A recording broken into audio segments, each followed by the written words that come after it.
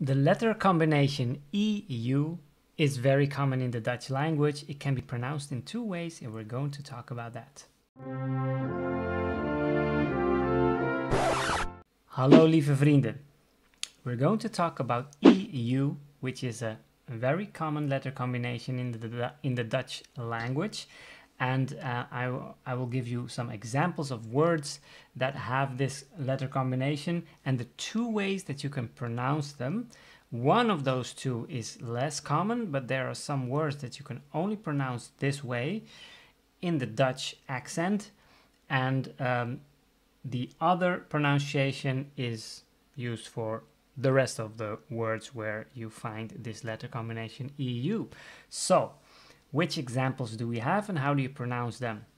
So first of all, the pronunciation is either or Okay, say with me, or So the first one of those we can find in the word dent. So if you have a dent in your car, ik heb een deuk in mijn auto.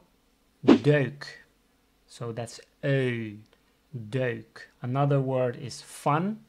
Well, this is fun. Dit is leuk. That is leuk. Again with the pronunciation. Another word is kitchen. In Dutch is keuken.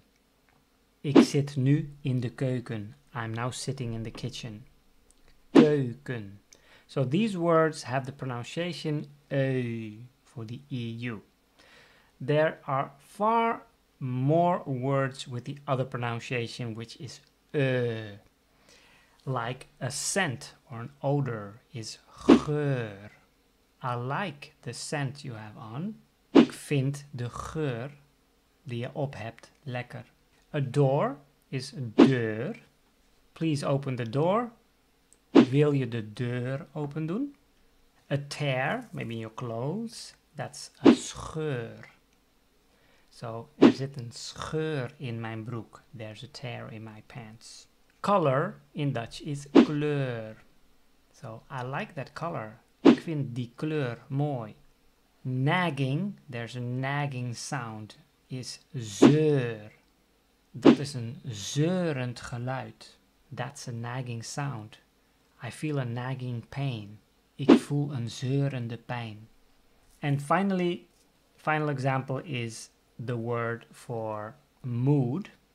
I'm in a bad mood. Ik heb een slecht humeur. Again with the If you pronounce the words that we pronounce as like deuk, as the it becomes deuk, and that's more the Belgian accent. So if it's fine with you, you can use for everything and then you will sound Belgian. So you can use that as well, no problem at all. Everybody will understand you. So keep practicing with this sound and you will be almost as Dutch as any Dutch. Keep practicing. I'll see you in the next lesson.